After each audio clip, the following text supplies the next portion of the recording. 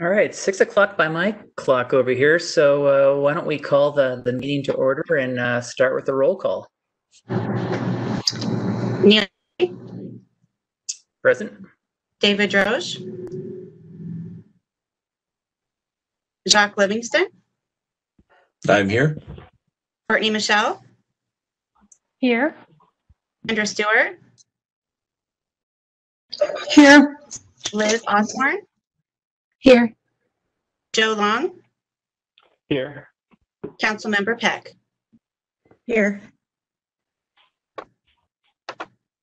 Wonderful. Thank you very much. And it's great to be able to have our two newest members of the Transportation Advisory Board. You're part of a great team, and we're able to help the City of Longmont navigate in a good direction. Do you want to just maybe do a quick introduction for each of you, just so we can know just 60-second overview of some of what inspired you to join, and a little about your background there. Liz, do you want to go first? Sure. I have lived in Longmont for the past 28 years, raised my kids here. They're all grown up. Last one getting married this fall.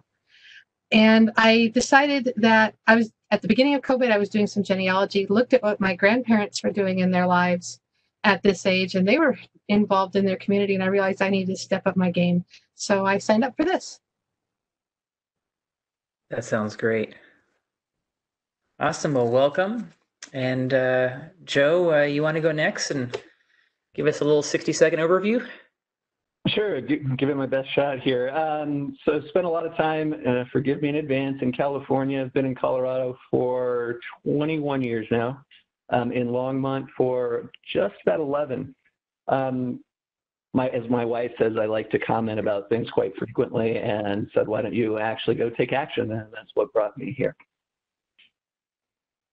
Sounds good. Well, we look forward to your frequent comments. Great.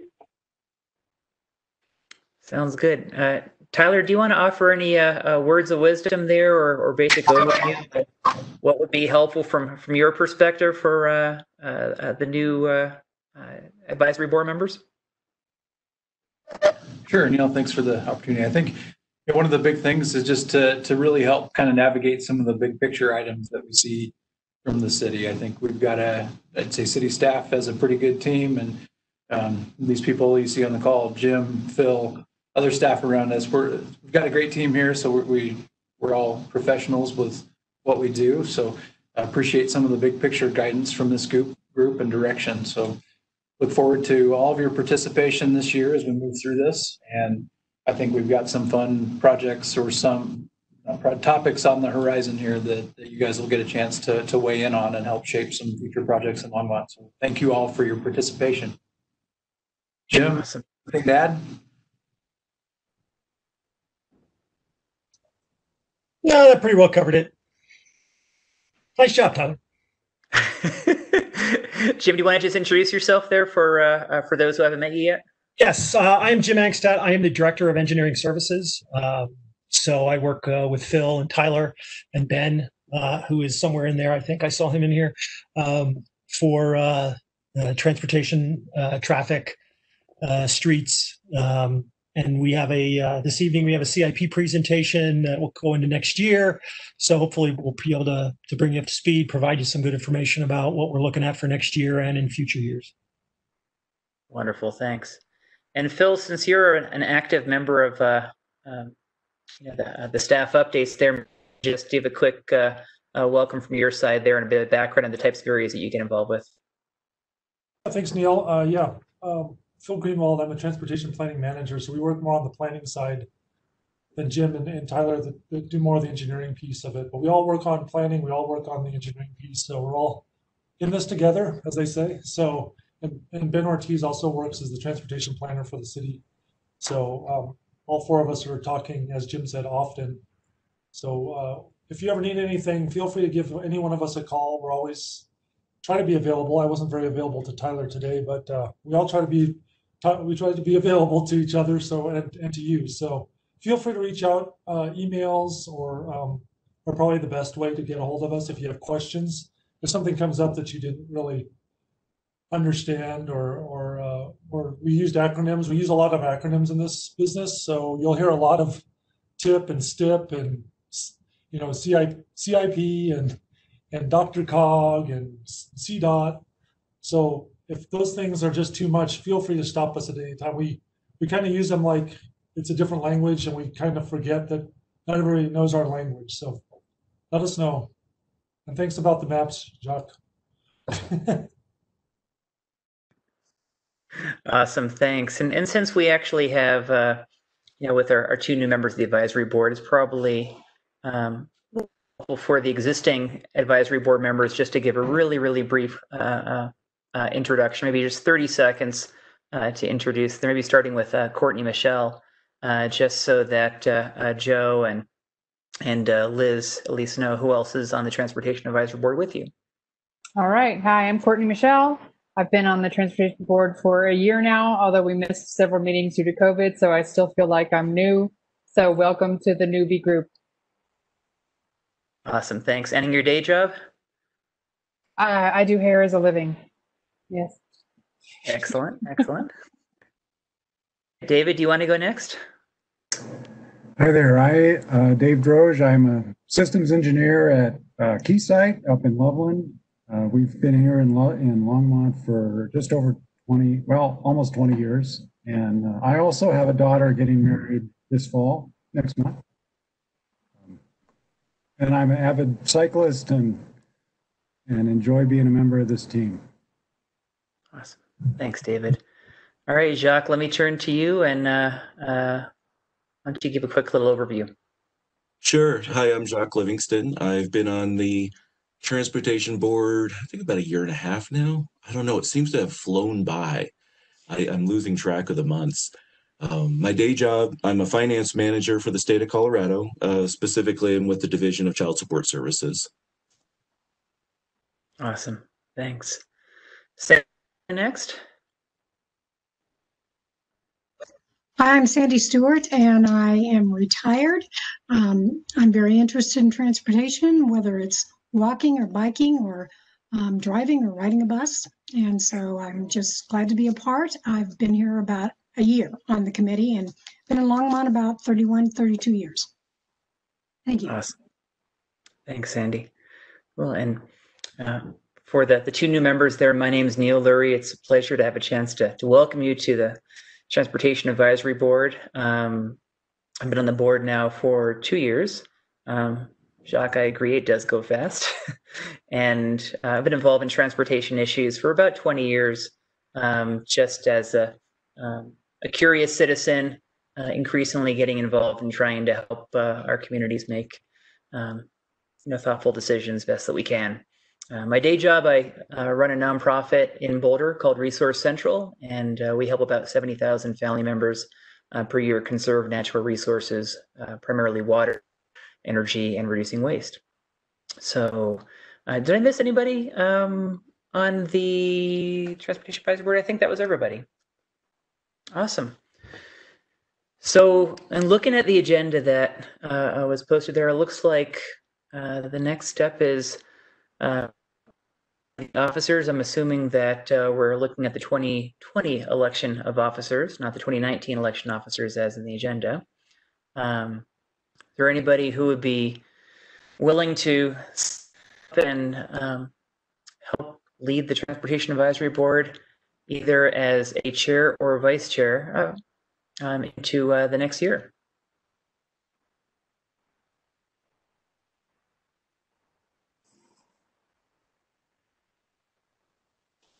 The silence is deafening. I'd like to make a motion.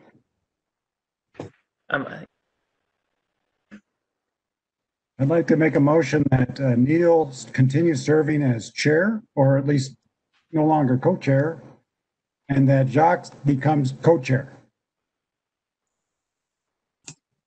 Co-chair or vice chair? Or vice chair, next chair, second chair. I was going to volunteer for vice chair, so yeah, I'm good with that. And I think Neil would be great as chair. I appreciate that. Any discussion?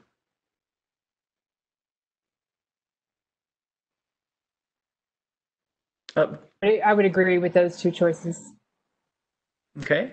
And Joe, it looked like you wanted to add something. Oh, I'm sorry, you're still on mute there, Joe.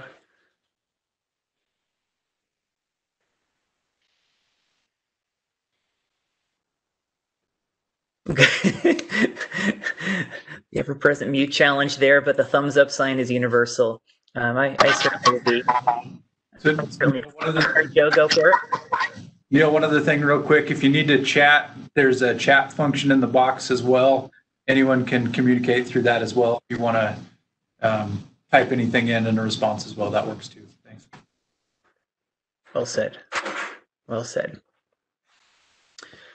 Great. I'm happy to help in that way if it'd be helpful for the advisory board. Any additional discussion before we vote on the motion? All right. All in favor, say aye. Aye. Any opposed? Any abstaining? All right, the motion carries. Thanks, you guys, and thanks to you, Jacques, for being able to support the advisory board with your leadership help as well. Appreciate it. Absolutely. Thanks. All right, so I think we have opportunity to approve the minutes. I was actually a little bit confused by the minutes because the minutes that I saw were to the June meeting. I did not see the July minutes. Did anybody actually see the July minutes in the packet? Yeah, I just looked at it about 2 hours ago because I had the same. I had March minutes in mine. You saw both in there? I had. Oh, am I coming through? Okay. I can hear you. Okay. I had March minutes in my packet, but I downloaded, and I have July. I think here now. Tyler on Friday when I saw that the old minutes were in, that he needed to update them, and he did. So Okay, they came great. out later.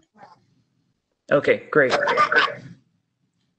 Yeah, there was a mix-up. We had the wrong minutes uploaded Thursday when the email went out. Apologies for that. It was corrected Friday morning, so I should have sent a follow-up email to say minutes are amended. The correct ones are attached to the updated packet. So apologies for that. With the mix-up, would it make sense for us to be able to? I'm not sure if there may be some other folks there that haven't been able to see the minutes just yet. Would it make sense to be able to seek to approve the July minutes during our next Transportation Advisory Board meeting there once others have had a chance to review it, or maybe it's a non-issue? Is there anybody else that hasn't had a chance to read the minutes just yet, aside from our new advisory board members?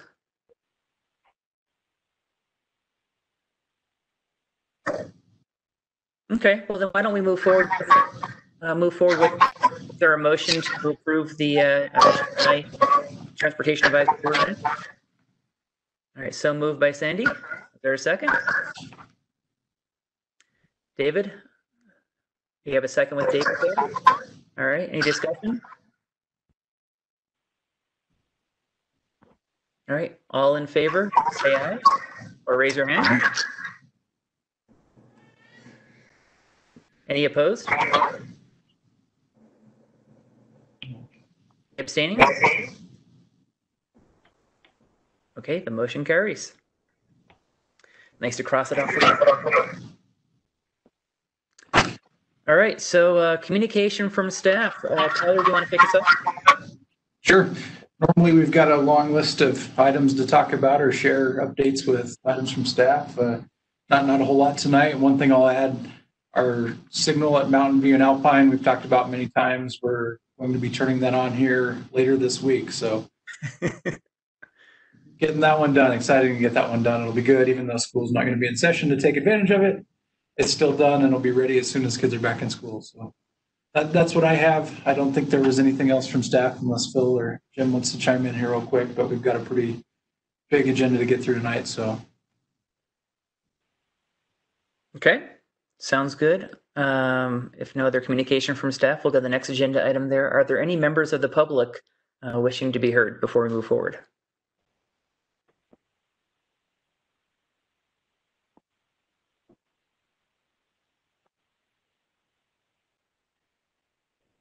Okay, hearing none, we will march forward to the next agenda item then. Action item, looks like we have the capital improvement program. So, Phil, is that your baby? Sure, let's have him do it. Oh, No, that would be me. Hey, Jim, it's all yours. All right, so we're going to bring up a short PowerPoint. If you consider 100 slides short PowerPoint, except I gave it away that there's only 17. So we want to provide you some information this evening on the proposed 20 to 20. Oh, did I screw that up? That should be 21 to 25 capital improvement program, focusing on the street fund and transportation community investment fee. All right, next slide. Tonight we'll be asking for recommendations, two options that you recommend City Council adopt the funding from the Street Fund and Transportation Community Investment Fee Fund for the transportation projects as presented by staff in the 2021-2025 proposed capital improvement program.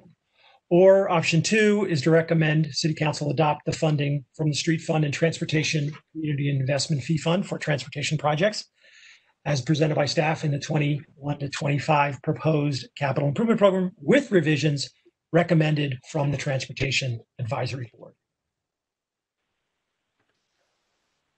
So I want to start out with just a little bit of background on CIP, which is the Capital Improvement Program. It is a planning document that we utilize that covers the city's capital infrastructure needs over a 5-year period. We run it for 5 years, but it's important to note that anything pretty much beyond the second year is variable. It covers our capital projects, which involve new projects or new infrastructure or replacement of existing infrastructure or just improvements to infrastructure. And some of that infrastructure can be in the capital improvement program that goes in front of council beginning in September, covers a lot of components. It covers water, covers sewer, drainage. Does not necessarily, we will focus tonight on our transportation. So it's kind of a scaled down version. If you have any questions about other areas or components, we can always speak offline. Tyler and Phil are always available to answer all your questions about water and wastewater, should you have any of those questions. The CIP does cover our met and unmet needs. It is a dynamic document. It is subject to yearly or semi-yearly revisions. It should be fluid in that what we program in now for next year, a year from now, may have changed for some reason. So you have to understand that what we talk about today is subject to change and can be changed. So it is basically, as we indicated, a planning document. And what's really important also is it is coordinated with the city's operating budget. And we'll talk a little bit of that in some of the future slides when we talk budget.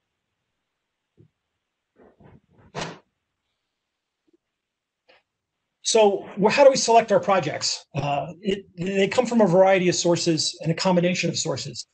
First and foremost is for transportation is Envision Longmont with our multimodal and our comprehensive plan, which covers the roadway system, transit system, and some of our active transportation, our bicycle and pedestrian systems.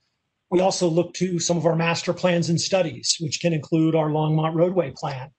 The Parks and Rec and Trails master plan covers some of our trails for some of that active transportation.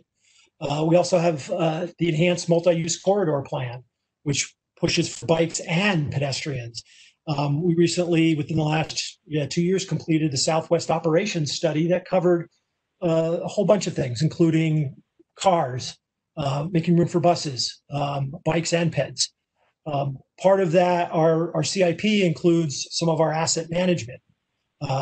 With that, those plans aren't necessarily published, but we plan 5 to 10 years in advance for asset management, what roads we're going to pave, what concrete we're going to replace as part of those roadway improvements. Also, our bridge inspection reports on a 2-year cycle. CDOT inspects all of the bridges in the state, produces a document for our bridges. Currently, most of the bridges in the city of Longmont are in really good shape. We have one that is starting to show some signs of wear and tear, go into a structurally deficient phase. So we've included it within the next 4 to 5 years to start working on it. And then the last thing for CIP selection is, of course, funding. We're limited in what we can do, and funding does become a major player as we put together our CIP program. So in focusing on our transportation funding, the primary source is the street fund. That gets funding dollars from the street fund sales and use tax, state highway use tax, the automobile tax. Those are the numbers kind of broken out in that pie chart. And there's also, it's important to note that there is a miscellaneous category. And, normally we kind of brush that over because it's only like $500,000. But miscellaneous includes grant funding. So the miscellaneous component is what's called intergovernmental, which is usually comprised of some type of grant funding, some interest income, some street cut dollars, permit inspection fees. This year, we have about $3 million, and that is made up of mostly some of the component of quiet zones, as well as Tyler went out and got a grant from CDOT. Turns out to be about $800,000, so that's in there as well. We get about some money also in the intergovernmental area from funding some of our operations, which includes our crossing guards as well, in agreement with the school district. We did provide you in your packet a fund statement for the Street Improvement Fund, and it shows pretty much our revenues that break out some of these dollars in that pie chart, and then it shows some of the projects as well as some of our operating. In that chart, you'll see that we dedicate kind of below our operating and maintenance is about $610,000 goes to fund transit. That includes the Longmont Free Ride, via the Flex Bus. So that is broken out within the budget. You can see that in that fund statement. So just some real quick, the component, $14 million next year's budget's coming out, coming from the sales and use tax. It is a 3/4 cent tax. It funds improvements and maintenance. Little history, initiated in 1986, but it was in a 5-year sunset clause. So it has been periodically updated every 4 to 5 years. And then in 2014, it was extended for a 10-year period. Last year, we went in and through a voter referendum, got a permanent extension, 2019. So we will no longer have to take those increments back every 5 or 10 years. That also enables us to be able, with a permanent extension of that, to be able to bond for larger projects out of the street fund. So just some quick project types that we program in. So they can be asset management, and we'll see one of those. I'll break one of those out in a few more slides. Could be capacity improvements, could be intersection improvements, safety improvements, multimodal, which involves missing sidewalks, trails, greenway connections, bike lanes, bridge improvements, traffic signals, or a combination of those, where we may, in the case of this year, where we're doing an asset management project on 9th Avenue, west of Hover, between Hover and Airport, we also are undertaking some bike lanes. Another example currently underway this year is also Pike Road, but Pike Road also includes a traffic signal. It includes some intersection improvements, some safety improvements. So some of our projects aren't just dedicated to one project type. They are involved over multi topics of project types. So just breaking out, kind of looking ahead into 2021 and our projects. We break it out. We have about 6 projects. That may not seem like a lot, but that total is about $16 million. So one project is, and they go from our street rehab, our transportation system management, the Boston Avenue connection, railroad quiet zones, Boston Avenue Bridge over St. Vrain. And then we also threw in the St. Vrain Creek improvements. We have money from transportation dedicated to that project. And I'm glossing through that list in part because I've broken them out to talk about each one.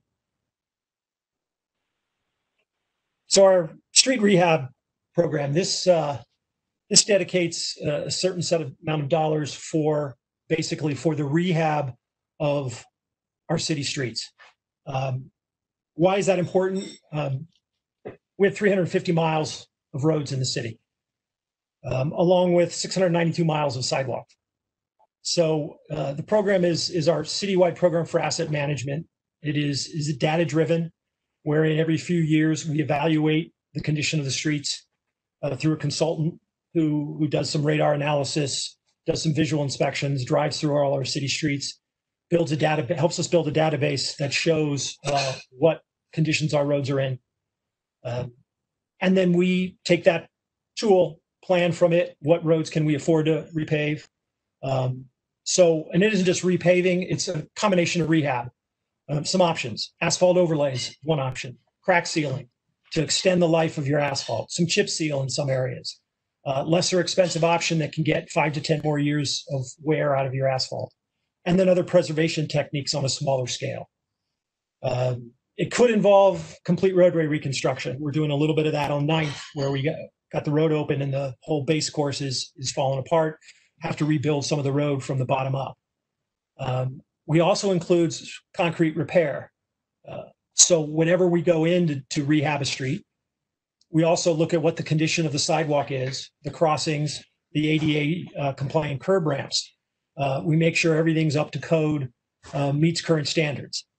And that is the physical work out in the field is contracted services for that work through a contractor. And we, every 2 years, put that contract out to bid, as well as our concrete work as well. So one of the bigger ones in terms of kind of the amount of work we do is there's TRP 11, which is the transportation system management. This covers a lot of our safety, multimodal, and some of our minor capacity issues. Some of the projects we're currently working on is the Sunset Road Diet. We are looking at that right now. That project is going to be kind of a challenge because Phil is currently working on a grant, which, while we don't currently have money for construction in the future years, we have an opportunity to chase a grant. If we get that grant, that will change that project, maybe move that forward for construction a few more years. We also have the 9th Avenue multimodal improvements. I mentioned earlier the section of 9th Avenue from Hover to Airport. We're also looking at a road diet from Hover to Main Street. That may involve some striping changes that can provide some bike lanes in that area. So we're currently in the planning stages, and hopefully we'll be able to execute that next year. We always have school safety improvements. Prior to the start of school, we do some evaluations in and around our schools and make sure that the pedestrian areas are safe for our kids. And so we may have to throw some of those in. We always have funding for that. We also look for funding for new traffic signals. Currently, we're looking at 66 in Alpine, or possibly Clover Basin and Fordham. Those are close to meeting warrants. So at that time, we want to be able to have funding available should they meet warrants. We always have some funding set aside for neighborhood traffic mitigation. That's one of our current ongoing challenges with residents in some of these local neighborhoods where they get some complaints about speeding through their neighborhoods. We have a program that looks at that, where we can work with them to mitigate some of those challenges. We also have high crash intersection improvements based off of our crash report. We're currently looking at 3rd and Alpine. as a intersection that may need some improvements. We've had some higher level crashes there, and then also. And Tyler may have to jump in at this time to tell me what an HSIP grant is. It's the grant we have from CDOT that covers signal improvements, number of intersections. Sure, Jim. Highway Safety Improvement Program. And really what we did, it's federal dollars available. The focus of this pot of money was primarily roads not on the state system. So we looked at a lot of the intersections where we have a lot of left turn crashes that could potentially be mitigated by some type of left turn protection. So we're seeing more and more of the flashing yellow arrows, love them or hate them. They do have a proven safety benefit to them. So that's a big part of what this grant will do, is to allow us to install a handful more flashing yellow arrows. It'll also install back plates on some of the signal heads to help make them more visible. A lot of times sun glare can be a contributing factor in some of those crashes where the signal head is washed out with sun. And adding that back plate around it just helps to maybe shield some of the sun, so you have a better chance of seeing that with your eye to catch the signal head. And it doesn't sound like a big cost item, but add it all up, it's going to be I think Jim mentioned before, it's an $800 and some thousand grant from CDOT. We have a component of match. Its total project's a little under $1 million. But we also have to replace a few signal poles to be able to get the distance we need to get the left turn arrow in the right place. So combination of new signals, a couple locations need new cabinets, new poles, and some wiring. So it all adds up in the end. But pretty excited to be able to get some dollars for it and hopefully see some benefits from it. So real quick, I'll carry on talking about some signals. So I threw out some miles of road in the city. I threw out miles of sidewalk. It's also important to note we have 97 traffic signals in the city of Longmont. After next week, we'll have 98. And then later on in the fall, we'll have 99 because we have 2 signals under construction. We've got 68 school flashers, 2 pedestrian flashers, 4 fire station flashers, 49 radar signs. On our signals, we've got 5 PTZ cameras. That's pan tilt zoom. It enables us to monitor traffic at several of the higher traveled intersections. So you throw this all together, and it starts to add up in terms of kind of the maintenance needs. So, I love capital. Everyone thinks capital, thinks improvements, thinks what we're going to do to, widen a road, build a bridge. That's the fun stuff. The grind is the maintenance, but that's what keeps your residents moving, whether it be through cars, bikes, pedestrians, keeps them safe.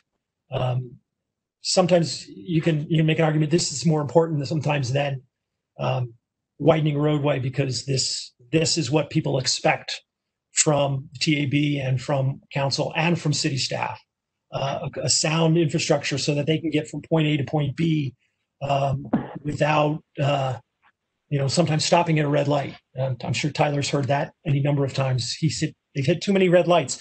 So one other thing to add on our traffic signals, I think a good portion of them are on. About 55 of them are on a intelligence system that communicates with it and can move traffic faster. Areas like over 119 Street, they are all connected. Okay. So yeah, all of our signals are all connected. We can control them all remotely from our desks. Basically, the part I think Jim was talking about was adaptive. So all along Hover, Ken Pratt, and Main Street, all those signals are running what we call adaptive control. So they don't have a fixed timing plan like a traditional signal, but they're more adjusting to real-time demand of traffic. All right. So next slide.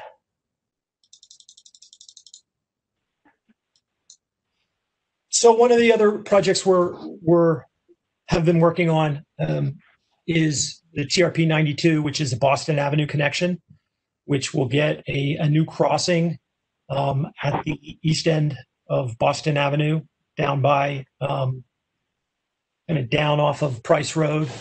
Will connect into across the tracks. New east-west collector ties in for the BRT connection for the future First and Main Street project. Currently, we're undertaking some conceptual design this year, going to final design next year for construction the following year. Coordinating with BNSF and PUC, and it is coordinated with the Quiet Zone project.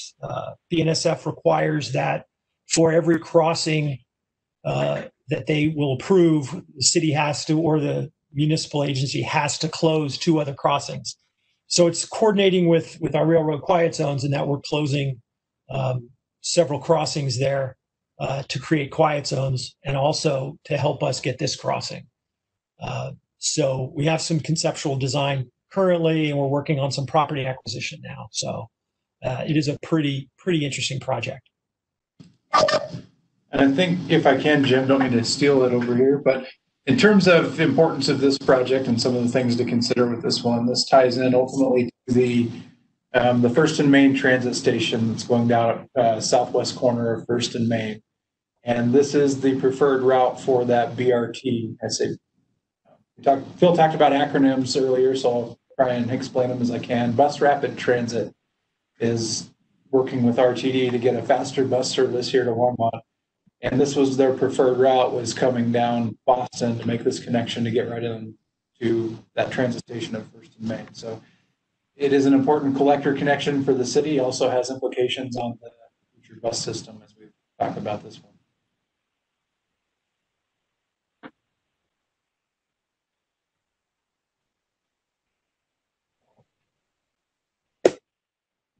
That brings us to quiet zones. In the last few years, council has heard a lot from our residents. They initiated a program wherein we had undertaken a study, and they approved some funding in the budget to undertake some design, get started in construction. And then to leverage our dollars, the city went out and was able to obtain a grant from the Federal Railroad Administration to make this project more viable. It is an $8 million project. We got a $4 million grant. Currently, design is underway. It will create quiet zones at 16 intersections throughout the city, and a quiet zone could include closing a crossing. So we are working towards getting to construction. Originally committed to have construction going on at the tail end of this year. But that pesky grant got in the way. And when someone wants to give you $4 million, you want to make sure you get everything right. So we're looking at construction in early 2021 to include and start at the 3rd Avenue crossing. Have been working with BNSF. We're working with the PUC, and currently we are finalizing the FRA grant agreement and should be bringing that in front of council in September or October for their consideration. And if you have, if Tyler wants to add anything. I think one thing that I would say about this, and early on, that's what can this board do? I think this is a good example of, here was something that the TAB over the years, previous boards really took up as an issue and really made this one of their priorities. And I think we're seeing the results of that from them being persistent in pursuing an issue that, hey, this has made it to the top of the priority list, and we're able to get it done and move it forward. So exciting seeing how the TAB was able to influence that, and exciting on a personal level to be able to get this done. It's a great project for Longmont. I see Joe's question here, what constitutes a quiet zone? Good question. So quiet zone is sort of misleading that it's not a silent zone. We're simply looking to eliminate the train horn. So there's still the noise. Trains by themselves are noisy. They're big, large metal vehicles that absolutely make a lot of noise. What we're trying to do is implement safety measures so they don't have to blow sound the horns at each crossing. Typically what those treatments are going to be some type of gates, medians, flashers. A handful of treatments are required at each crossing to replace the safety lost by blowing the horn. In the eyes of the FRA, Federal Railroad Administration, BNSF, the horn is the most effective safety device possible. It's very loud, as we all know. We can probably hear it through the extensive town. It's instant feedback. It's easy for the operator to know, confirm that it's working. So failure rate is pretty minimal. So that's what a quiet zone is. If you have any more questions, happy to talk with you more about that. Great, thanks.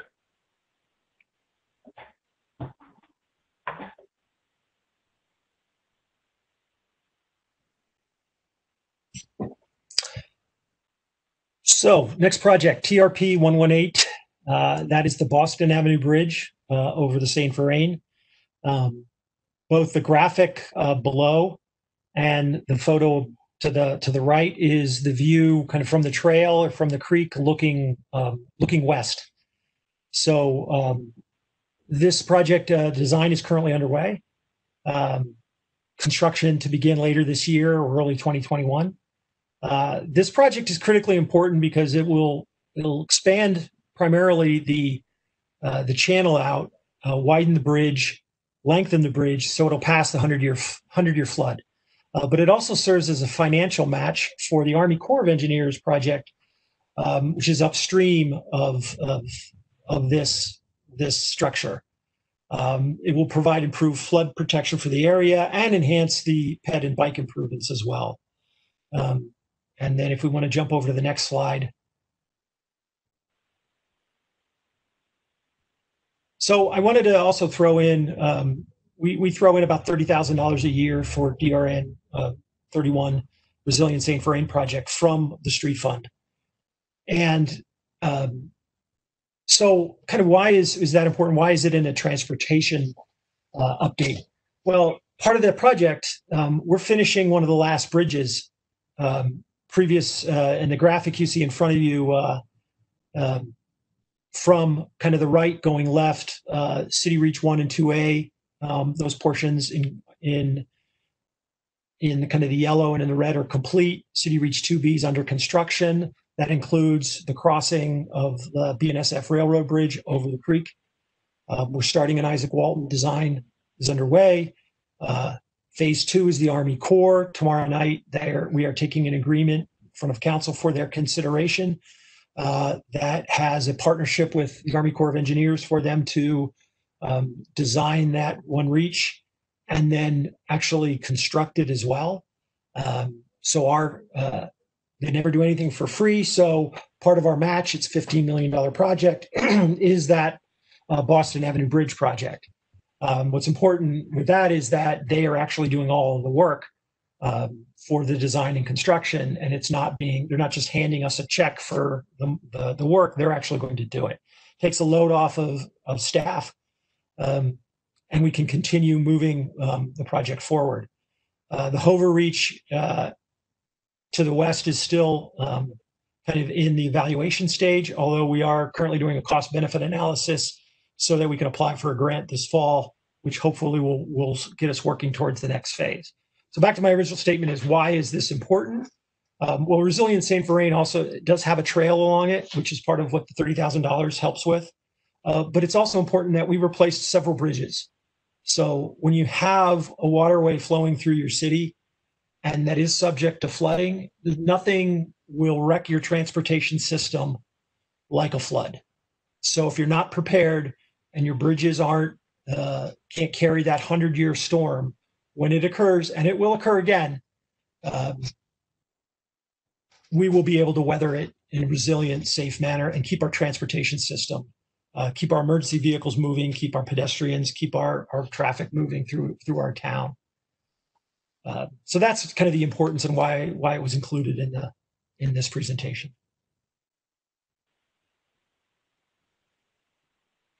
So some of the challenges, and there you can add to this list. I'm sure there's many more.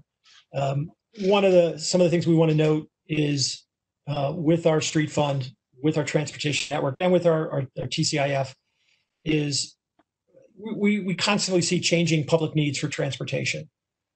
We were driving earlier this year towards pushing more people into buses, working on a train system, and then the COVID-19 hit. And that chased everybody away out of public transportation for the short term. So we have to get back to that because that will take a lot of the stress off of our transportation grid and our network of getting people out of cars, into buses, onto bikes. One of the other challenges is the funding of the local transit service. Okay, increasing costs. We see ride free going up. We see the VIA service, they are constantly asking for more dollars.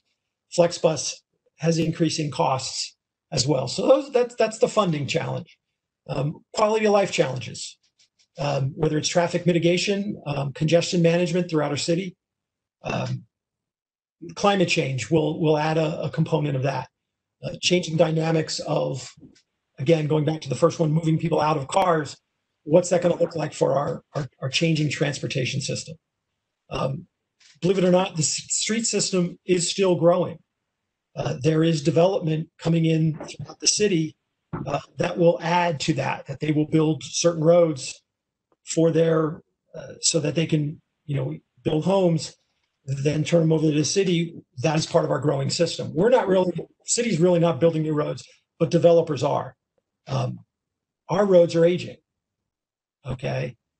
Part of that TRP1 is kind of addresses that, but as those roads age, we have to provide a good quality product for our residents so that they can get to their work, to play, to and from wherever they can. Under COVID, which are some of the impacts. The biggest impact to COVID will be to our budget.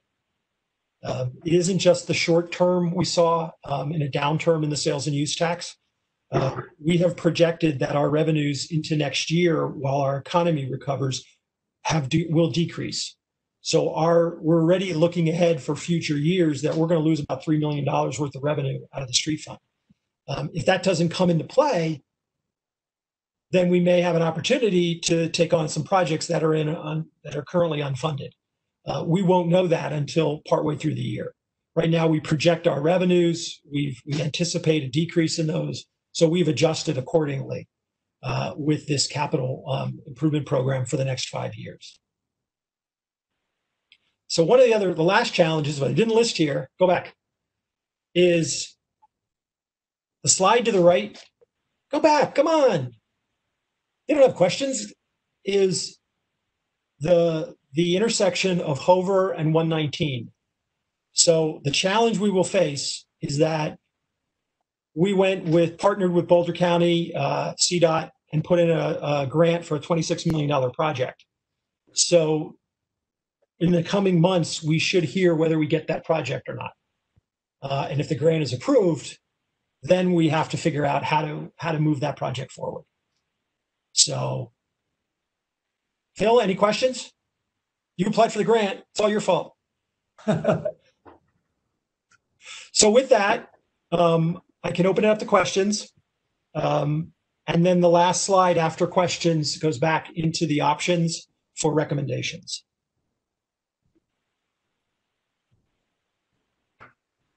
All right. Thank you very much, Jim. I appreciate that. Any clarifying questions or comments from any of the Transportation Advisory Board members? I have a question. Go for it, David. So thanks, Jim, for the overall look. Briefly, can you tell us what projects we've reduced funding on because of the expected reduction in revenues? Ooh, I'd have to work up that list. We took out, we had some missing sidewalks as a project, some components of that. We took that out. We also took out EMUX.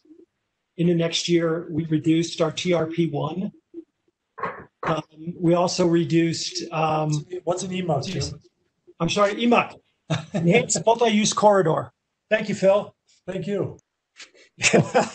So we didn't have a lot of money dedicated to EMUX next year, but we took that out. We took our missing sidewalks out. We cut down TSM, the Transportation System Management. So in future years, 2 years out, we probably wouldn't be planning for any traffic signals. we used, like I said, some of the paving dollars. We pushed out a couple of projects. As opposed to doing them, we delayed them rather than cutting them out.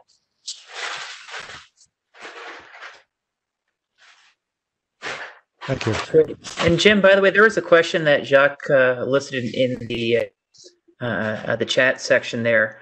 Do you see that there? Or do you want Jacques to recap it? Is that the TRP appears to show an increased gap in funding versus need over the next 5 years? Any plans to close that gap? That'll just depend on what we do with funding. So we can look at, no one likes to hear about it, into next year as we prep for the future years. We can talk about a rate increase. That is, in this atmosphere currently with COVID-19, people out of work, that would not be anything I would recommend. I think we have to get past that, get an economy back to normal, get people's lives back to normal before we could look for that. One way to offset the gaps is to constantly be pursuing grant opportunities that we can, if we have fund projects on the books that we can move forward on, if we get a grant for them, that can free up city dollars that can be shifted over to other areas. Thank you.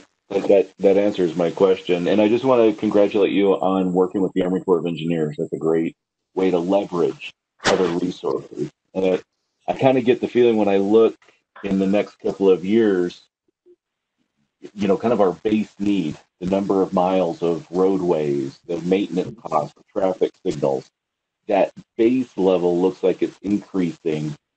And I don't know, I could be wrong, but it just looks like we might have some slimmer choices on new development as we take care of our existing assets. Is that pretty accurate? Yes. Okay. Good work. This is great. Great. Any other clarifying questions or comments? Yes, Andy? So we're going to be making a recommendation to City Council. Is it based on what you just showed us, or is it based on the 25 different projects that we were sent by Tyler? Tyler sent in our packet.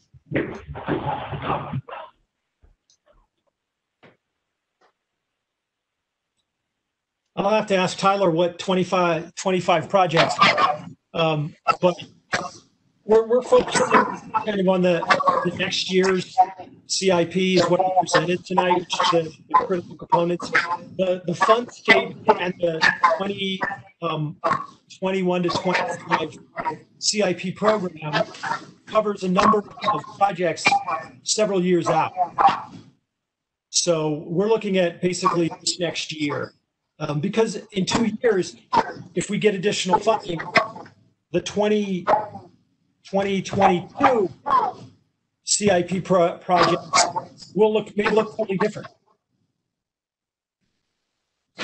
Just clarification of the projects that were included in the packet. Those are all of the active transportation CIPs, all the CIPs that have street fund dollars going into them is what's included in the packet. It's a combination of funded, partially funded, and unfunded projects that you'll see the sheets for. So there's definitely some in there that are unfunded. Clearly, we don't have the money to do those right now. The funded ones, I think, funded and partially funded ones are the ones we're really looking at right now. I think unless there was something that TAB had questions or concerns about, we could look at the other ones. Tyler, actually, before you jump on, or Jim for that, I guess probably better for Jim. Quick clarifying question: are there existing grants that you think are similar to the 119 Hoover interchange that significantly shift our activities? Are there any other major pending grants that you think we have a decent chance that could have a probable chance of shifting our list here?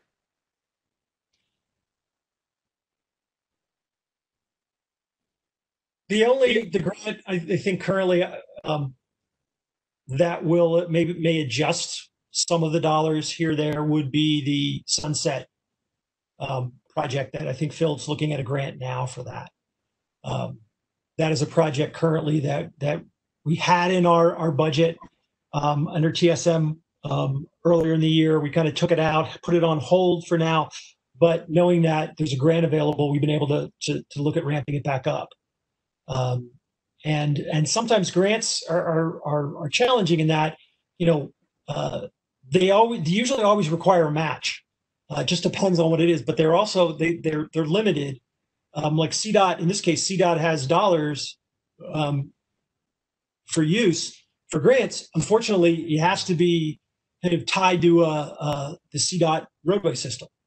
So in this case, we've been working on Sunset. That was a road diet we finished last year.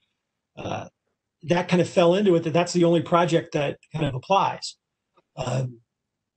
You've got other, and what you also have to look at is in future years, and with the budget noted in the fund statement, is we've got a lot of things going on.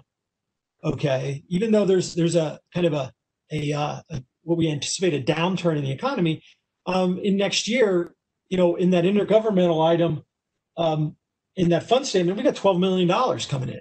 Okay, and the reason for that is we're going to be doing Kaufman Street improvement. So that's a $6.8 million grant. We're working on 66 under grant dollars now. So there's a, you throw in the RSVP stuff where we're constantly trying to leverage our dollars. RSVP is kind of a really good success story because we're taking on what is basically over $100 million project. Right now we've spent about, I believe we've invested about 85. And over half of that is with federal, whether it's Army Corps, whether it's FEMA, whether it's HUD. The city residents have only had to pony up through bond sales. I think about 40% of that. So excellent. And that's just to what we're clarify, constantly trying to leverage our existing city dollars. We're trying to be responsible stewards of the limited resources that we have. So it is constantly a challenge. Thanks. And just to clarify, RSVP, I assume that's Resilient St. Vrain Project? That is the Resilient, again, like EMUX, it is an acronym, sorry. It is the Resilient St. Vrain Project. So, great. All right. I know we have still have a full agenda. Any additional clarifying questions before we seek a motion? And we can always, if you have questions after the fact, we're always here. Email, it's always best, or call us. We will certainly be able to provide you more information should you. And then the full budget will be going in front of council in September for their consideration. That includes the CIP. So, Joan, I'll be seeing you again in a few weeks when I do the whole CIP with everything, including what some of these slides you'll see a repeat. Great. Well, I think there was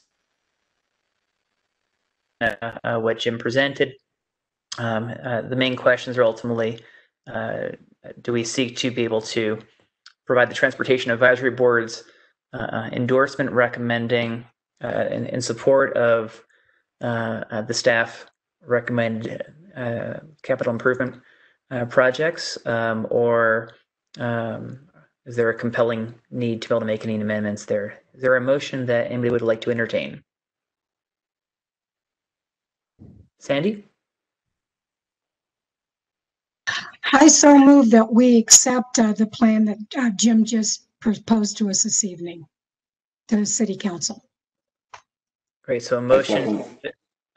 Great. So just to clarify, Sandy, so you're making a motion to be able to support the staff recommendations for the capital improvement programs as presented. Correct. As presented, yes. Great. And I second. Who was that? Yeah, Jacques. A second. Great. Any discussion?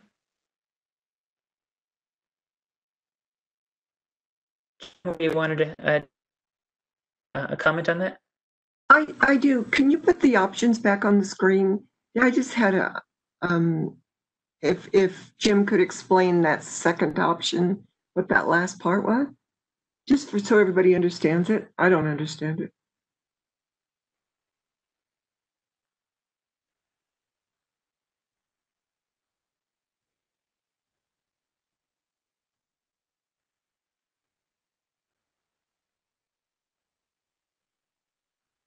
So the basis, the only difference between the two options is in the language.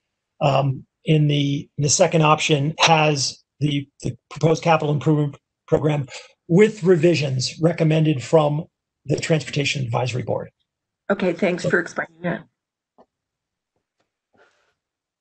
Great. And Jim, if you can put it back to the view before, just so we can see everyone's votes more easily instead of a little strip on the top of the screen here. I think Tyler's driving it. There we go. Thank you, Tyler. Great. So we have a motion to support the staff recommendations for the capital improvement program. We have a second. At this point, are there any additional comments for discussion? Okay. All in favor, raise your hand or say aye. Aye. Aye. All right. I think that makes everyone there. Anybody opposed? Any abstaining? All right. Well done, Jim. The motion carries. Thank you all. All right. Well, I think, far be it from us to not want to make sure that we're thinking about capital improvement programs looking forward, but without looking back here, looks like there's some updates looking at 2019 capital improvement program. So Tom, Micah, and Tyler, you're up.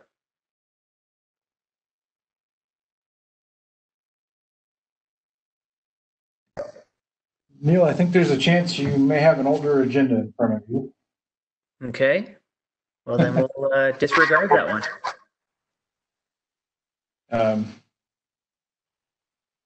Next thing we had on here, info items, was a work plan update, if that's what. Perfect. Perfect. I just pulled the link there, so forgive me for the outdated information. All right. Work plan. So each year, January, we usually sit down and meet and talk about the upcoming year's work plan. As we've got 2 new board members, new chair and vice chair, good opportunity just to put this in front of you to see some of the things we're working on, we've worked on, and a good opportunity if there's things on here that you want to make any minor adjustments to. Understand that this year's been a little different than normal years. COVID's definitely had an impact on the meetings we've had. We've really gotten direction from our city manager to minimize these meetings if there's no real action items. So as we've tried to condense and really make the best use of your time to really bring items to you that we need an action on. That said, I'll give you an opportunity if you've seen this or want to talk about it, if you want to make any comments. Happy to talk about that. Otherwise, the information's there if you want to look at it and see kind of where we're going through the end of the year. Neil, I think one of the things that you wanted to talk about was traffic mitigation. So it's still on there. We'll still have another sessions dedicated to that to talk about that and maybe some potential updates to that program. Anything else? I think really this is one of the bigger things that this group does every year is the recommendation on the CIP. It's a pretty important program that the service that the city provides. So appreciate you guys' feedback on that as well. With that, if there's no questions, we can move on to the next item. If you have questions, feel free to ask. I said a quick one, Tyler, and it's not so much of an addition. It's more of just kind of echoing the RTD. I've heard now a couple of times that our transportation buses around town. I think we really are going to have to look at that over the next 12 months. I keep hearing about Flex Ride, costs going up. We have the Ride Free Longmont, costs are going up. So I see it's on here, and I'm just kind of echoing that I think that's going to be a good one for us to really dig into and try to figure out.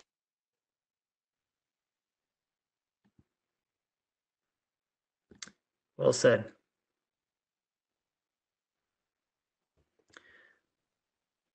Jacques, just clarify, is that related to proposed changes to the work plan or just clarification that when we have the discussion, it's important to do our due diligence? It's kind of to put a star next to that one on the work plan. Great. My comment is more on just, I'm just hearing more and more importance on that, and I'm glad to see it on there. Great. All right, any other comments or clarifications on the work plan?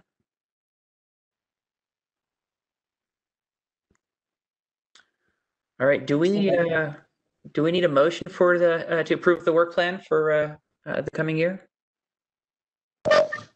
I'm not looking for a motion at this point. We took the motions in January that we approved the work plan, and it was either January or February meeting. I think now it's definitely, in light of all the changes we've had, there's probably an opportunity to make changes if we need to, but not necessarily need a motion to revamp this thing here. All right, Tyler, let's keep marching forward to the front range passenger rail activities. Good evening. Can everybody hear me? Yep. I was going to quickly introduce Spencer. Yep, go ahead, Phil. Sorry. So next on your agenda is the front range passenger rail front range passenger rail service program, and they've got a interesting. This is kind of an interesting program that really shows how we can possibly do passenger rail in the future. And so we're going to turn it over to Spencer, and I see Randy Grauberger is on the phone as well. So both of those gentlemen have been working on this for a number of years, and I'll turn it over to Spencer to talk more about kind of what's going on with this and kind of the promise that it holds for the future. Bear with me for a sec. I'm getting your slideshow loaded up. Sounds good. In the meantime, Phil mentioned, my name is Spencer Dodge. I'm the liaison with the Southwest. It's a legislatively created entity a few years back. I think Randy Grauberger is on the phone as well. Randy, if you're there, do you want to introduce yourself? Hi, everybody. Yeah, I'm Randy Grauberger. I'm the project director for the Southwest Chief and Front Range Passenger Rail Commission. And we'd just like to thank you folks for giving us an opportunity tonight to give you all an update on what's going on with the Front Range Passenger Rail Project.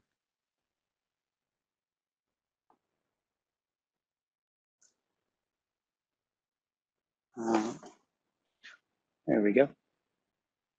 Great. So we'll go ahead and dive in. We've done many of these presentations up and down the Front Range over the last year and a half or so. You may have seen this information, some may have not. On this slide, you can see kind of commissioners that make up our body. One key note here, a change over the last few months, is the addition of DJ Mitchell. He is the Vice President of Passenger Rail Operations for BNSF Railway. He just came on board about 5 weeks ago. These are some of the other members of the commission. Next slide, please. So the Southwest Chief and Front Range Passenger Rail Commission is kind of a two-pronged mission. Starting off, this was originally the Southwest Chief Commission full stop. And that work was to preserve Amtrak Southwest Chief service across Southeast Colorado down Trinidad, La Junta. A couple of years ago, the legislature did add the minor task of facilitating the development of front range passenger rail service as well. So going to have two missions there. The vision that has been developed over the last several months with the help of stakeholders up and down the Front Range is seen here. So really developing passenger rail service that serves Front Range communities, Pueblo to Fort Collins, is a critical component of Colorado's future, providing a safe, efficient, and reliable transportation option for travel between major population centers along the Front Range and create a backbone for connecting and expanding rail and transit options in the state and region. So a little bit more complex than just commuter rail, a little bit more strung out along this 180-mile corridor. Throughout the project, we're keeping close tabs on the federal agencies and in coordinating with its federal agencies. We don't have a lead agency identified yet, quite simply because we don't quite know where the alignment's going to be. So we're working really closely with Federal Railroad Administration, Federal Transit Administration, and the Federal Highway Administration. We've had 3 different calls with those, most recently in April 2nd, beginning of April. Next slide, please. Okay, we also received a CRISI grant that we applied for back in October of 2019. You see here, this is the Southwest Chief through car service to Colorado Springs feasibility study. You might say, well, why am I telling you about a Southwest Chief? You guys are up there in Longmont. But this is kind of, we view this as a potential kind of first usable option for front range passenger rail. So in partnering with CDOT and Pueblo County and La Junta and Colorado, the Colorado Rail Passenger Association, we successfully applied and received a $225,000 CRISI grant. And this will look at so the different alignments and operating procedures for that Southwest Chief through car service. Next slide. Thank you. Well, you guys actually, I'm outlining this with my mouse, but you can't see my screen. In that bottom southeastern corner of Colorado, yes, down there. That solid line is the current alignment of the Southwest Chief. That dotted line is the potential rerouted or through car service on that Southwest Chief. That's what that CRISI grant is going to look at. The big solid blue line, corridor that we're looking at specifically for front range passenger rail. It's a really thick line currently. We don't really know where exactly the alignment is going to be, so we don't want to be too prescriptive. So just to give you kind of a visual of the corridor north to south that we're talking about here. Next slide. I feel like I'm moving quickly, so if anybody has any questions, please feel free to interrupt me. It won't hurt my feelings one bit. Mentioned earlier that we've been working with stakeholders from Fort Collins. Yes, correct. CRISI does stand for Consolidated Rail Infrastructure and Safety Improvements. That 2019 grant, it's not specifically an improvement, but there is a track in there that provides for planning studies and operation studies. So that's the kind of big same pot of money that comes from. Good question. Stakeholder engagement. You know, with the 180-mile corridor, there's a lot of context, different communities, different problems to solve. So we didn't think it prudent to kind of have that same conversation all at once every single time. So we broke this up into 3 different segments, north, central, and south. This is really to provide project information and obtain feedback at a local level. So you're looking at regional and local stakeholders here. We have our next round of those mid-September, 15th through the 17th. I think we're going to start, Randy, correct me, that Tuesday should be the north, and then Wednesday should be the central. And Longmont's in a particularly interesting location. Some of your context relates closely with Boulder and RTD in the North Line, and then also with Fort Collins and getting back and forth between Fort Collins. So that's kind of, you guys are slotting in kind of in both north and central sometimes. So keeping in mind that it is a 108-mile corridor, it's important that we do have corridor-wide conversations. And so we also have been holding corridor-wide. We held one of the early December, late last year. And we're going to hold another one in early fall this year. And this is really to kind of look at stakeholder-based recommendations for cohesive and corridor-wide project decisions. Those kind of big overarching questions. Next slide, please. So in this planning process, there's many steps, and we've just recently wrapped up kind of the first level 1 evaluation in this initial alternatives analysis, moving it into level 2. So level 1 was really what are the possibilities? What can we do? What are the options? Once we look at those, we kind of weeded some of those with fatal flaws and impossibilities out, and have moved into level 2 evaluations. And how do these alternatives compare to each other? And then after that, we'll issue a notice of intent and advance to NEPA. Next slide, and I can talk. I think the next slide will be yes. On that level 1 evaluation. So we started by reviewing a lot of the existing studies of existing freight rail and highway rights of way. We really wanted to make sure that we weren't reinventing the wheel. There's been a lot of work, a lot of homework done over the last few decades, looking at front range passenger rail in many different ways. So we didn't want to ignore all that work. So we kind of took all of that and made sure we're considering all of the previous great work that's been done. So in those corridors, looking at the freight rail corridors, Union Pacific and BNSF Railway, you guys are intimately familiar with, as well as some of the highway corridors along I-25, E-470 around Denver, and US 85 as well. So the engineering done was to often optimize alignments to improve speeds or minimize impacts throughout the level 2 evaluation. So we already have that work done. That work is, I think, all the way done, completed at this point, as we are in level 2.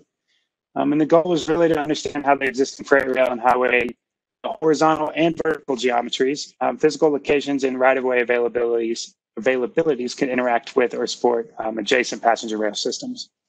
We also looked at corridor travel times, broadly estimating those, giving existing and future populations. So some of the corridors that we looked at, there's 2 in the south that be along I-25 in the I-25 right-of-ways, as well as in that BNSF freight corridor. There are 2 in the north segment, the BNSF corridor as well, and then again the I-25 highway rights-of-way. And then there's 4 separate ones in the central segment. That includes the E470 route going around Denver, I-25, the freight corridors, and Randy, help me out. I'm blanking on the 4th one. I have it written down here. The 4th one was the basically the alignment that was evaluated during the North I-25 commuter rail update back in 2015. Yep. So again, playing on some of the homework that's already been done in the state of Colorado. And really, our engineers work to optimize and refine these, looking at geometric refinements such as smoothing out some of those curves along the south. A lot of that was vertical as well, less so in the north segment. I think, although when you get up to the Big Thompson Canyon, there's a river, there's some of that work as well. But really wanting to understand the highest activity station areas, where are these big usage stations going to be, and how can we connect those to give us the best ridership and the best service along the Front Range. So these next few slides, these are, I don't think that we can overstate these enough. These come from Amtrak. Amtrak has proposed a capital grant program, which could really help to fund the initial Front Range passenger rail service. So what they're proposing is investing $2.3 billion of Amtrak money, of federal money, structure. And then over the course of the first 5 years of that operation, slowly 20% each year, shifting that towards a state-supported service. So this looks like, really connecting Fort Collins, Boulder, Denver, Colorado Springs, with some of those intermediate stops in between, and really kind of providing a big injection of capital funding to get us going here. On this next slide, I think the next slide is the, yes, so again, this is another map. You can see some of these intermediate stations: Loveland, Longmont, Littleton, Castle Rock, the Air Force Academy. Guys, Longmont is indeed on there. And you'll notice, many of you will, that alignment certainly does look a lot like the RTD line that has been in the works for, well, maybe since before I was born. I'm not quite sure on the exact date. But again, this is kind of the alignment we're looking at. This is what we've been focusing on as well. And then the next slide is just kind of a very 2005, not quite since before I was born, not that young. And so you can see this is kind of an initial, just for example purposes, just kind of the timetable. And I have a question, and I'll address that real quickly. But for example, this is what they're kind of proposing as the operating service. A couple trains southbound and then a couple trains northbound as well per day. When do you expect to find out if you may be likely to get an Amtrak grant? So that grant is contingent upon the appropriations bill for fiscal year 21. It was passed in the House and it's sitting in the Senate now, waiting on a conversation around that. We're not sure. We really don't know. Hopefully that gets passed before the November election. Certainly before we get too deep into the 20 or even fiscal year 21 budget needing to be done. So we're not sure at this point. We do know that September 30th. Yes. So what is that? 5, 6, 7 weeks now, I think. There's some other bills you may have heard that the Senate are looking at right now and trying to get passed. So they'll have to get to it eventually. But I just don't know if we're going to be in there or not. We do know that Amtrak has singled out the Front Range Passenger Rail Corridor, the, Nashville to Atlanta, I think the Virginia Triangle, and then the Texas line as those are their 4 priorities right now. They really want to focus their capital money on that as far as the national network goes.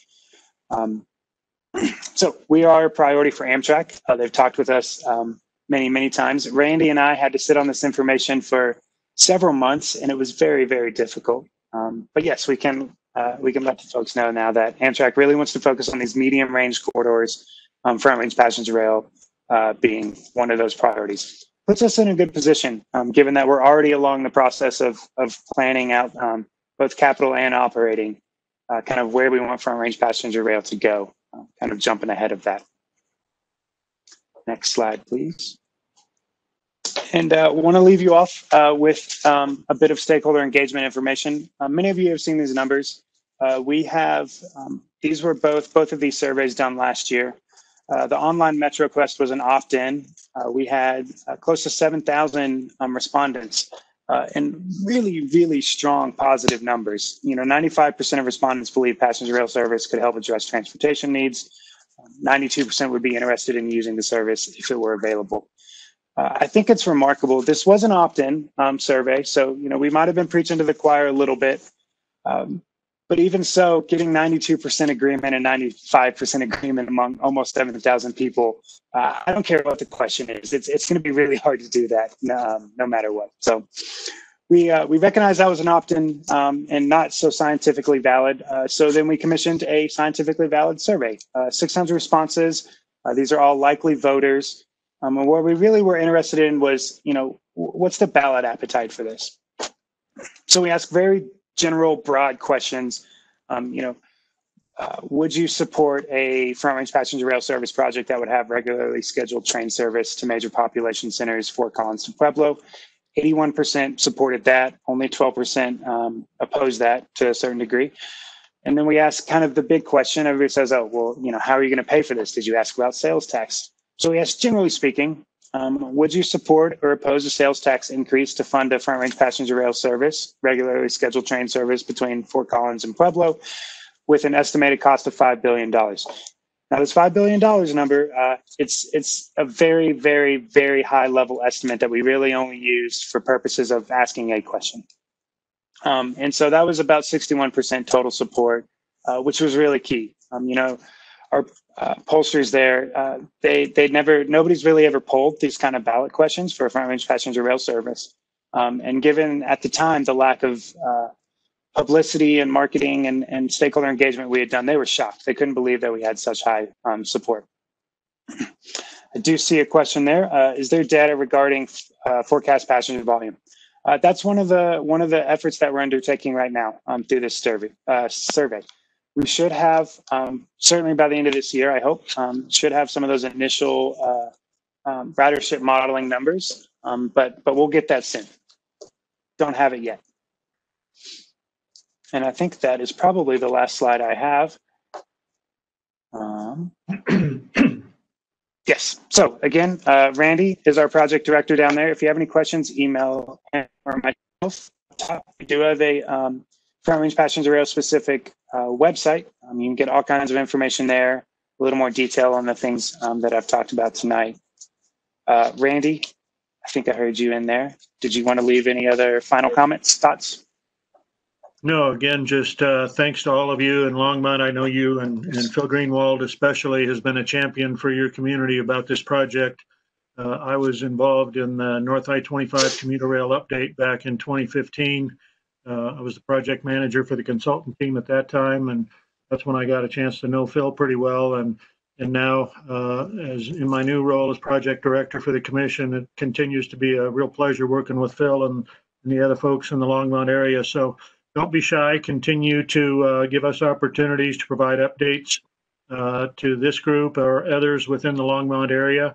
That's what they pay Spencer and I to do. So please don't be shy. And again, thank you for the opportunity. And if you got any more questions, unless you need to move on with your agenda, Spencer and I are here to answer some more questions if you have anything.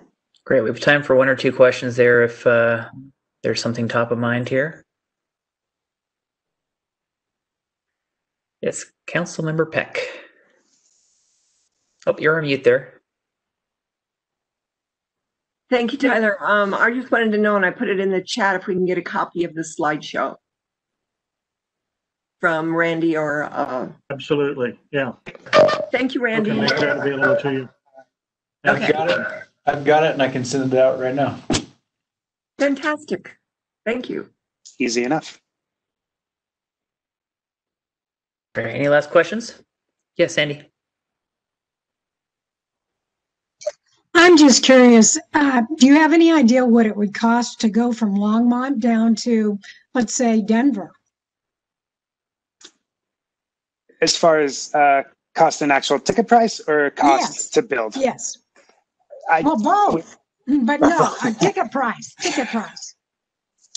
In the next kind of phase of planning, right now we're doing a very general, we need to just figure out where we're going to put this and how we're going to run this. But then we're going to move into the kind of those very, very specific operating questions. How much is this going to cost? What's the ticketing structure going to look like? What's the fare structure going to look like? So I don't have that number for you quite yet, but that's kind of in that next stage of planning. Okay, are you going to be able to use any of the existing rails that, let's see, the Burlington Northern, the freight rails, or are you going to have to build additional rails to run this train? Yes and no. I think it depends geographically where you're looking at. In certain places, the only option might be to run on the same freight lines. In other areas where there's a little more space, we might be able to build kind of a third track to focus just on front range passenger rail. So I know that's not a very specific answer either, but it's kind of all of the above. Okay, thank you. This is Randy, and I'll jump in right there too. Again, are very fortunate to have both BNSF and UP as members of this commission. And we've had 3 really good sit-down meetings with just the project team and the Class 1 railroads, the latest being just last Wednesday. And again, both Class 1s are very cooperative, and I think by us bringing them into this project early, they are committed to trying to find a way to make front range passenger rail a reality. So we're very fortunate in that regard. I know BNSF got beat up quite a bit in their discussions with RTD on Northwest Rail.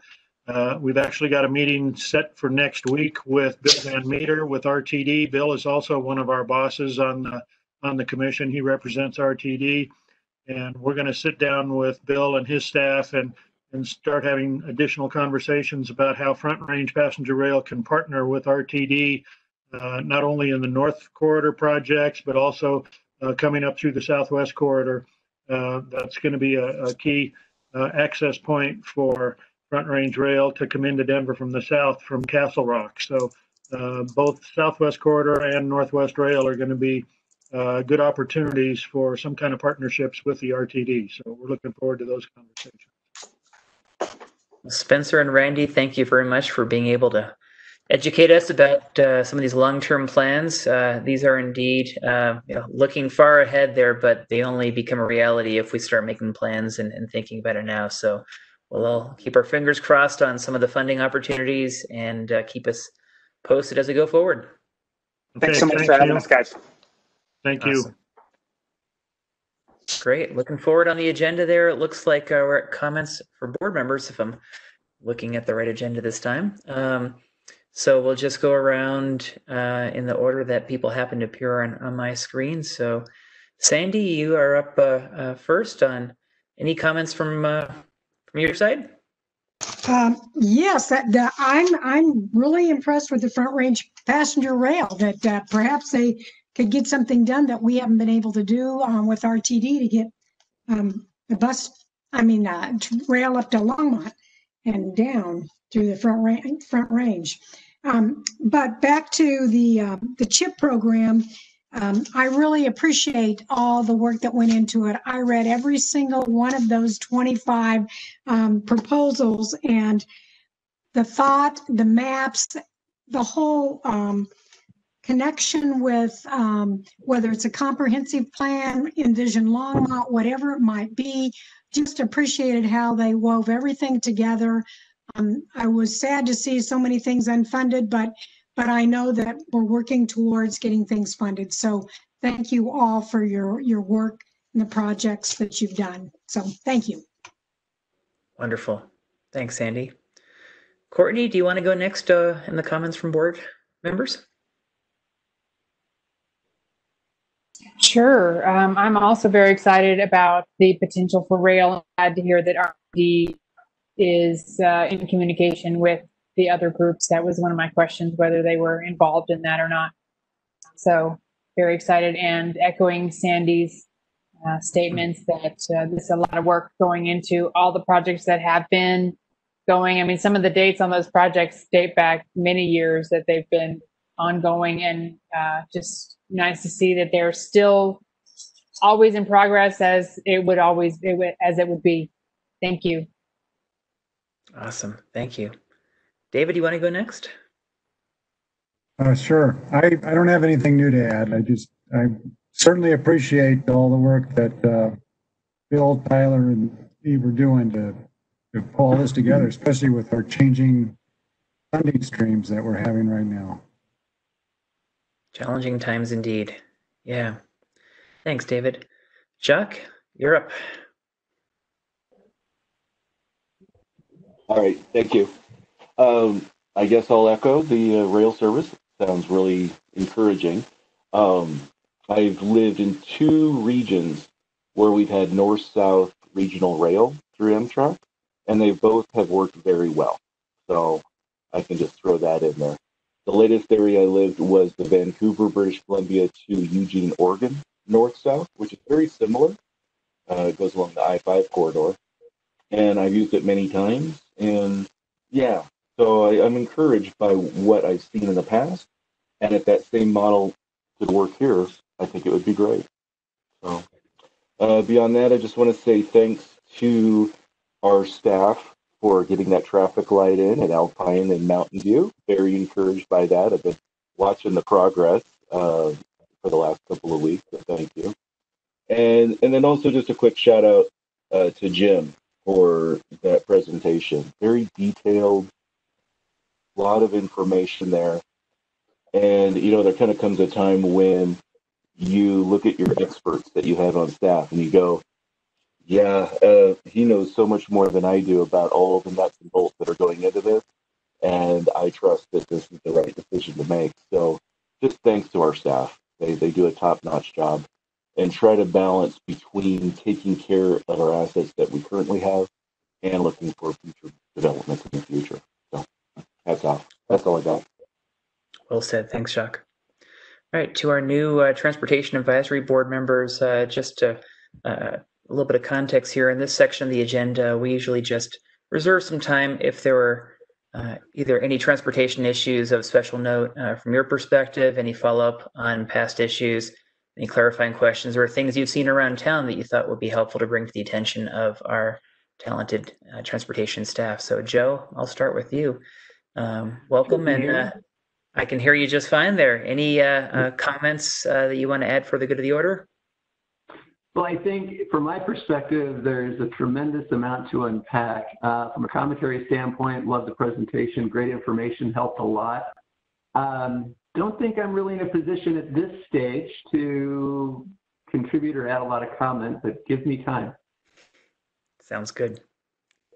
All right, Liz, any questions or comments on your side? I really want to echo what everybody was saying about the wonderful work that staff did. And also, I found that Front Range Rail presentation fascinating and exciting. And that really was it. Sounds good. Sounds good. Only comments I'll add is just to reinforce the point that we really do have, or fortunate in Longmont to have some really talented staff members on the transportation team. And it gives us great confidence there as they're presenting the issues they've done their due diligence on different issues.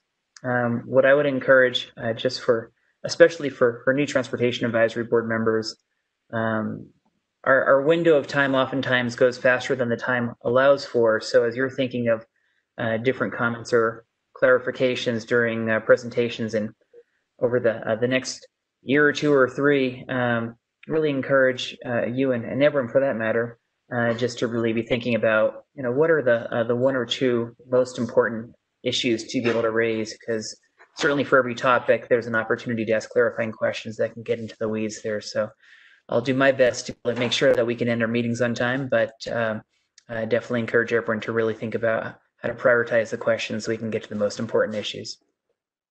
With that, I'll hand it over to Councilmember Peck. Thank you, Neil. I just want to reiterate what everyone said.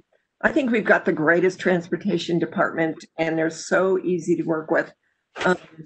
And I love this board. I have to say I do. You guys, you care, and it really comes through. But I want to give a real fast update on what's going on with RTD, if you don't mind. The RTD board has whittled it down to 3 finalists for the director, and they're going to be giving videos, because we're in this COVID craziness, that will be available to the public, and you can comment on them. They're 3 women who are all incredibly qualified for the position. We don't know yet when those videos are going to be made and available to the public, but what I would like is, if you feel as passionate as I do about the rail, to make sure that when they are being considered for this position, that they understand how important the rail is to us, whether it's partnering with the Southwest Chief and Front Range Rail, or finishing our line. The other thing is, I think I asked for a letter from the board about the FISA account, the Fast Tracks Internal Savings Account, that you support keeping that whole and not putting it out for a bus operation. So I want to thank you for that. And it looks like they are, the board is leaning toward keeping that whole and not taking it. But there is one point that was new to me after working on this for 5 years. It was new that there is, I think it's called the rubber tire fund or option, where money is taken out of the Fast Tracks fund for bus operations. And the board is considering over the next few years, it's about $20 million a year. So that should have been the Fast Tracks fund all of this time, which would have been a huge portion of the cost of all the unfinished corridors. So that is being contemplated, to keep those dollars coming out at the cost of $20 million a year. We need to keep on top of that and see if the board is actually going to do that. I know they're in a huge funding crisis, but these are 2 different funds that we voted on. So that is a good thing to keep that. So RTD, through Governor Polis and Faith Winters and Matt Gray, have formed an RTD accountability committee. And this committee is to do a deep dive into all aspects of RTD, for the management, for funding, for financial revenue, whatever. So just FYI that is they had their first meeting yesterday, or this morning. I'm getting my days mixed up. I also met with Randy Grauberger a couple of times and Bill Van Meter, and I'm very excited about this Front Range Southwest Chief. And from my conversations, it looked like, unless that's changed, that the Northwest Corridor would hook right into that. When you saw that on the map where it kind of made that triangle into Longmont and Boulder, that was part of the Northwest Corridor. So we need to keep on RTD to finish that. And just as a venting, I am frustrated with RTD in that they have that the Southwest Chief and Front Range Rail has the BNSF director that we've been trying to get communication with for all these years, and they have got him on their board, DJ Mitchell. So that frustration, as soon as I saw that, I thought, are you kidding me? We've been asking RTD for 5 years or more, please get us in contact with DJ. So that did happen right before COVID. They went to Fort Worth and had that big meeting. So I'm hopeful that this will all come together, but our city does need TAB to be part of that support group and advocacy. So I want to thank you very much, and goodbye. Thank you so much. All right. Well, in the last few meetings, we've had opportunity for people to keep others in the loop about transportation-related meetings. Any info on upcoming transportation meetings on the radar? I don't have any at this point. Phil, do you have anything coming up with Kaufman? Nothing with Kaufman, Tyler, but I did want to mention that there's been some, meetings that have been happening for what's called the first and final mile along State Highway 119. And unfortunately, all the English speaking ones are now complete, but there is on Wednesday at 5 o'clock a Spanish only speaking event that's open to the public.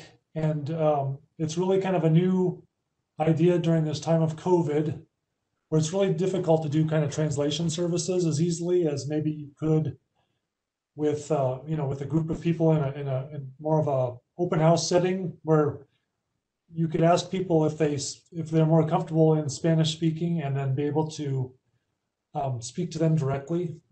And so we're going to try this out. It's going to be interesting to see how it works. And so we put the invitation out there. It's been on a number of different stations. So if any of you are hooked into the Spanish speaking community in Longmont or along the corridor, quite frankly, it'd be great to get the word out even better than what we hope we've done. But this will show us something for sure. It's going to be a good proof of, is this something that could continue, and is something that's needed. And I hope there's a trust level that's built in as well, that this is something where you can feel very comfortable, just as most of us would in an English only kind of presentation. So the English ones went very well. There's probably twice as many more people that attended than we usually get for an open house. So we had 2 of those. One was an evening one, like the 5 to 6 that we're going to have Wednesday for the Spanish speaking, and the other one was a noon, kind of a lunch hour meeting. We had 70 at the evening one and 35 at the lunch hour one. So that is probably about twice as much as we get. So this format's proving to be quite effective for people coming to participate. It's much easier, right? You're right in your house and you can just turn it off at any time, or you can stay tuned in and ask questions. And there's some fun little survey things that happen on your smartphone and things. So we're watching very carefully. So as we start the Kaufman Street project, which will hopefully start before the end of September, that we are doing the same kind of outreach and hopefully getting more and more people to tell us what they want in that corridor. And that's a busway corridor from 1st to 9th. It's fully funded with a federal grant. And so we're going to start design again before September 30th will be the kickoff. We need to start spending money before the end of this fiscal year, federal fiscal year. So that'll happen, and then that will happen. And then in the fall, you'll start to see the public outreach events probably before Thanksgiving, and it'll probably be again in this format. And if we can transition early next year, spring of next year, we're hoping to go back to some of the more traditional formats. But I think you all understand where we are on that. Great. Appreciate that. Awesome. Well, on our items for upcoming agendas, I see that we have Traffic Safety Fund, Countywide Sales Tax, Front Range Passenger Rail, Neighborhood Traffic Mitigation, and Crash Report. Tyler and Phil, do I have that right? That's all happening next meeting, or is that happening in upcoming meetings? This would be upcoming meetings, not necessarily all next. And Front Range Passenger Rail, we missed the update on that one as well. That was tonight, so we won't be doing a check. Sounds good. Well, we have lots to look forward to. Great to see all of you. With that, we'll call the meeting adjourned. Thank you, everybody. Thank you all. Have a good night. Thanks, Neil. Thank you. Good job. Yeah, thank you, Neil. Bye-bye. Thank you. Good job, Neil. Thank you, Neil. Have a good one. See you all next month.